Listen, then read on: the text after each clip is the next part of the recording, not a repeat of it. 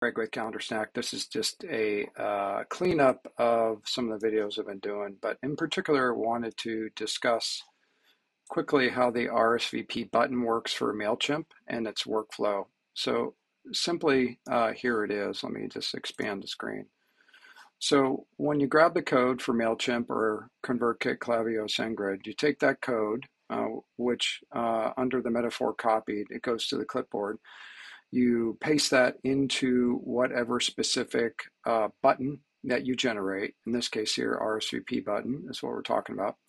And when someone clicks that button, they are actually sent to a pre-built landing page and the calendar invitation sent out, and we track that. That's all included in a simple copy command from this button here.